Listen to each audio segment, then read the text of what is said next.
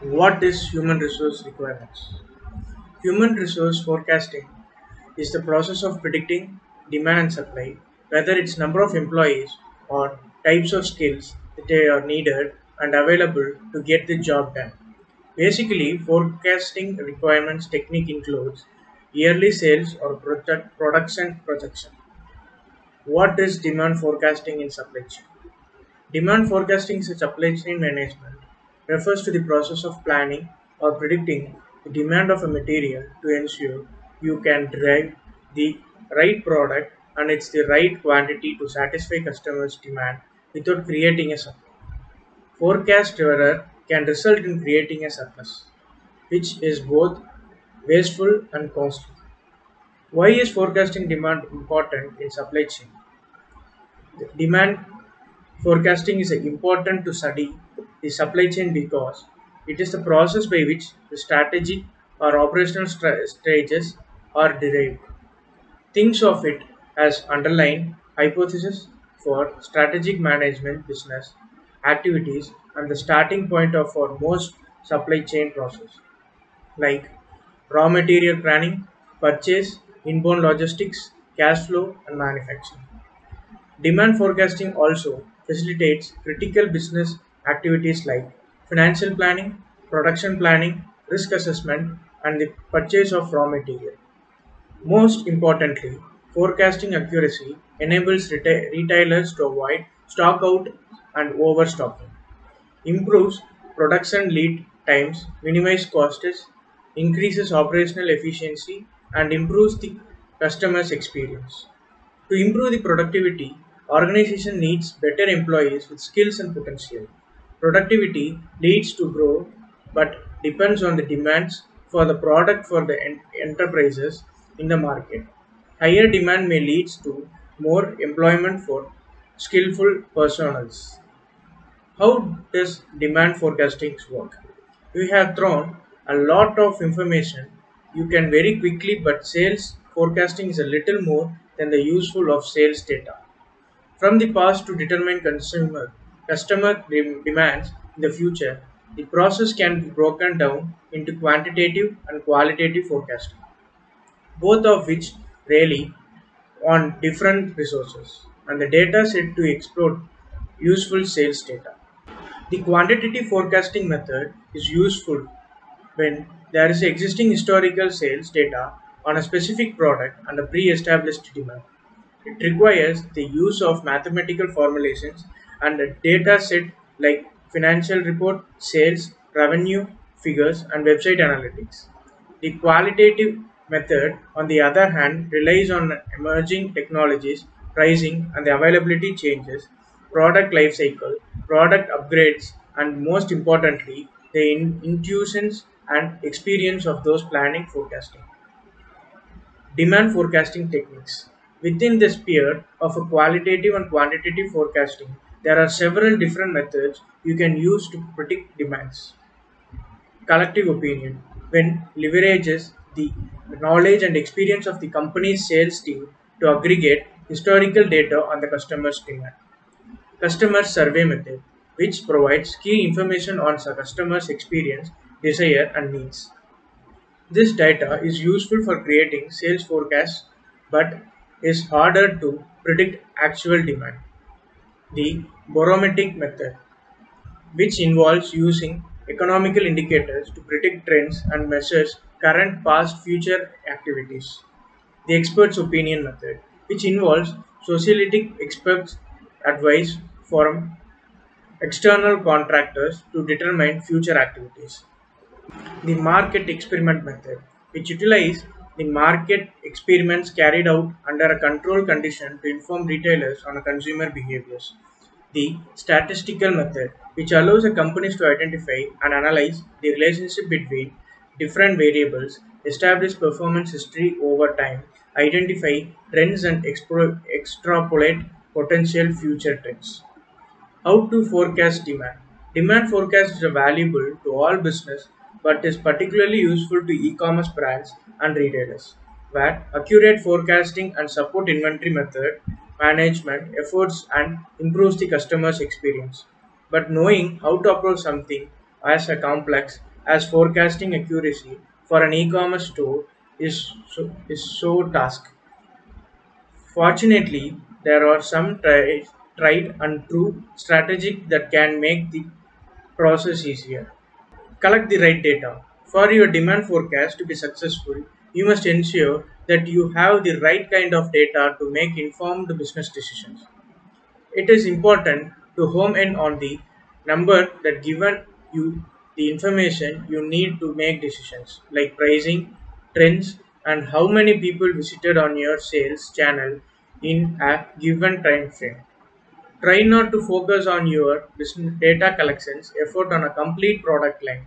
It is better to concentrate on the product and categories that earns you the most income or the most popular with the customers. Document sales and demand trends. Whichever matrix you choose, you will need a repeatable data analysis process that accurate despite whether the forecast is getting better or worse. Points to items that need the important most improvement, measurable accuracy at your procurement leads time and provides accurate information by customers, brands, product and categories. Budget, purchase and allocate accordingly. Once you once your demand forecasting is in a place that only things left is to utilize your collected data to draw up the strategy for how, where and when to allocate your resources and purchase efforts. What is demand and supply forecasting factors and methods? Demand forecasting. Demand forecasting is a quantitative aspect of a human resource planning. It is the process of estimating the future requirements of a human resource of all kind and types of organizations. Factors.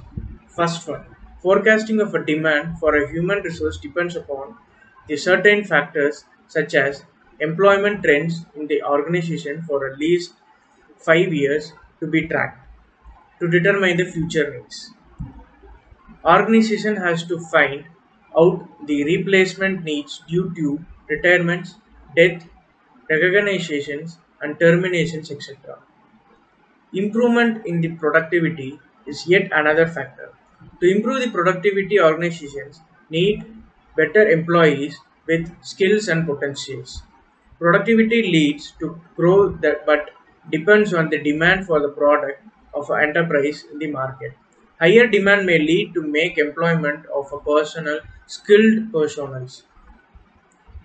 Expansion of organization leads to hire of more skilled persons. The base of human resource forecast is an annual budget. Manufacturing plants depends upon the budget. Expansion in the production leads to more hire of skill and technologies. Methods of demand forecasting. There are three major methods of demand forecasting.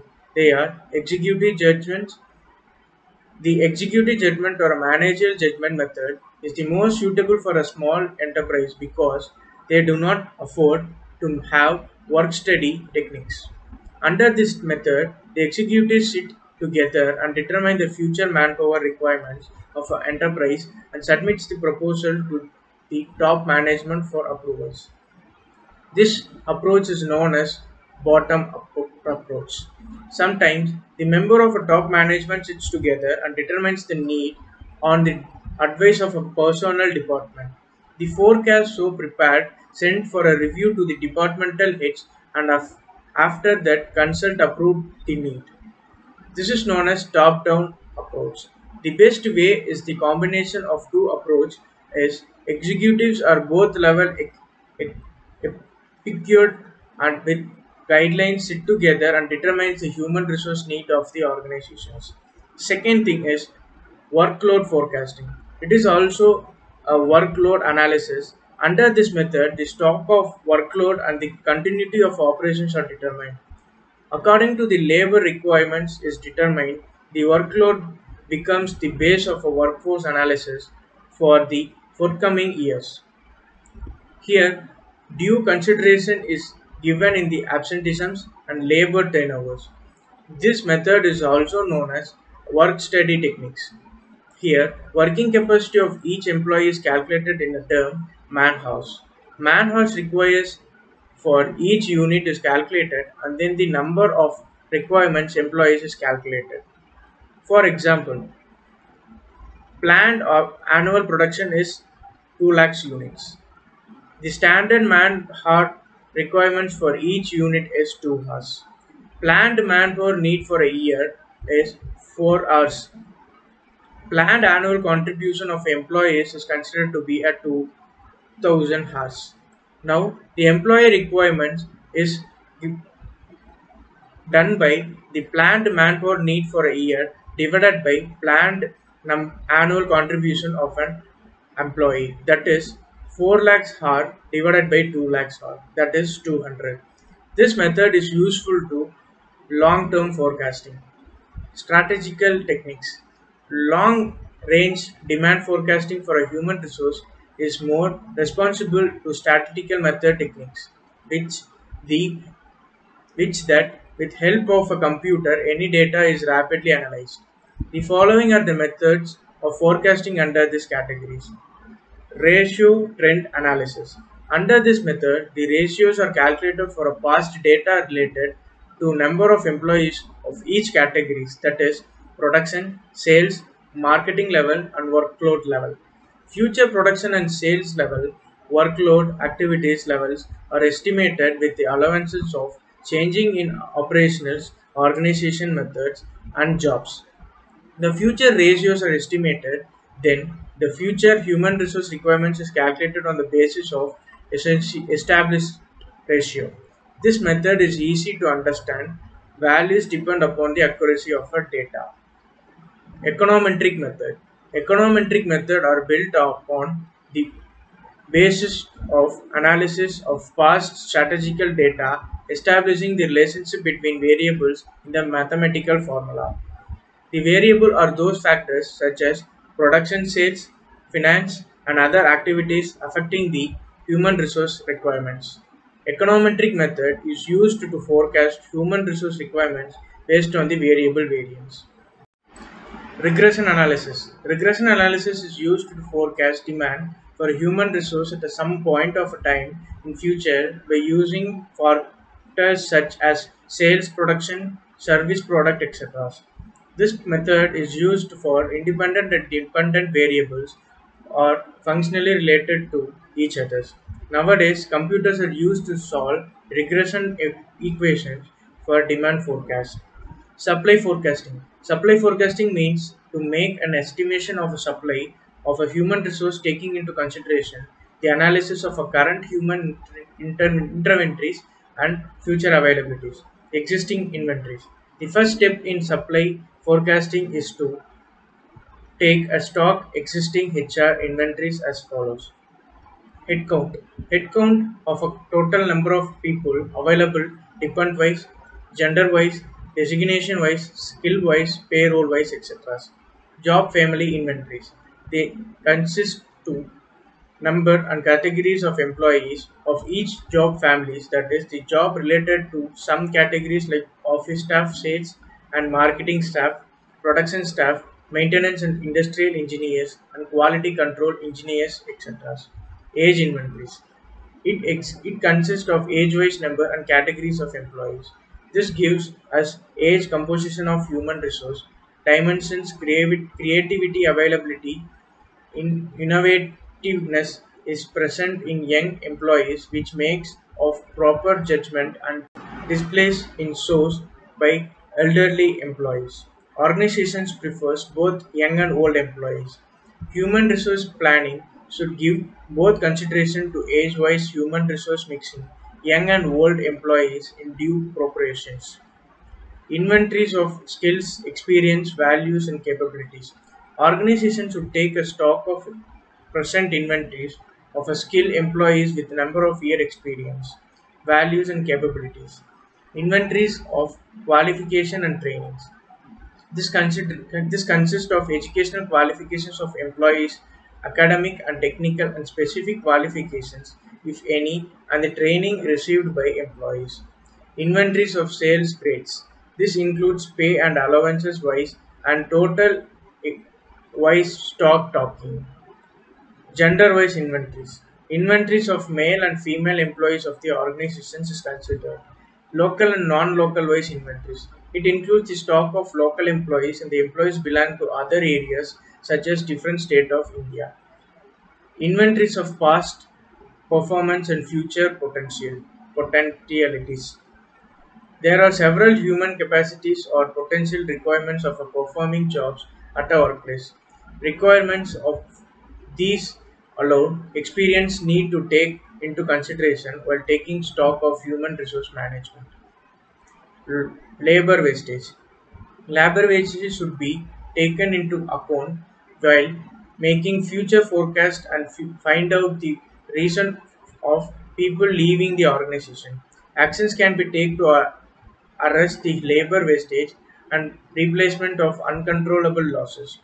Human resource manager must know how to make wastage analysis for measuring permanent total loss due to the labor. The follow labor turnover formula is used. Labor turnover rate is equal to number of employees left specifically period exactly says 1 year average number of employees during the year into 100. Human resource manager how to calculate the rate of labor turnover, conduct exits, interviews, etc. This helps them forecast the rate of potential loss, cause of loss, etc. The step can be taken to reduce losses.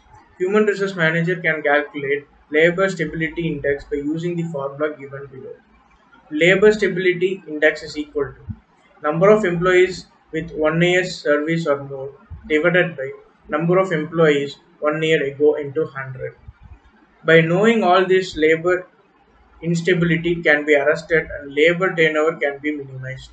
The potential loss can be specifically classified as a permanent total loss, permanent partial loss, temporary total loss, and temporary partial loss.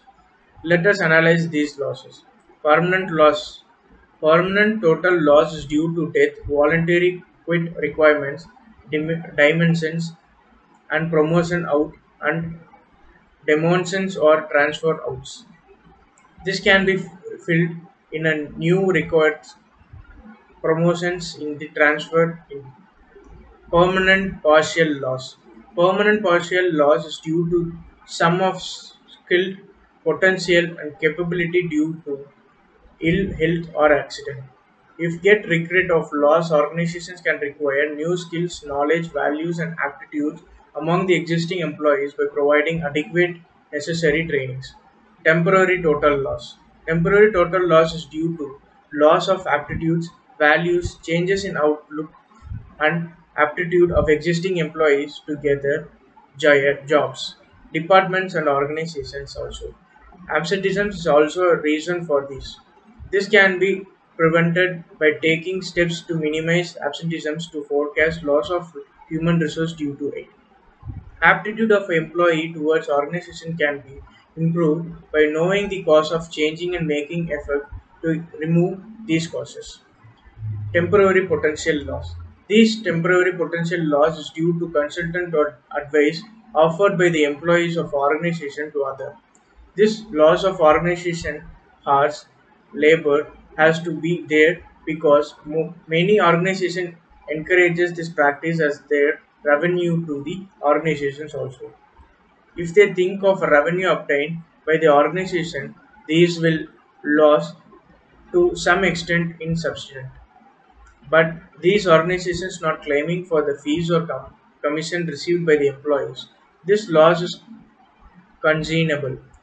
After forecasting potential loss, potential additionals are also being taken into account.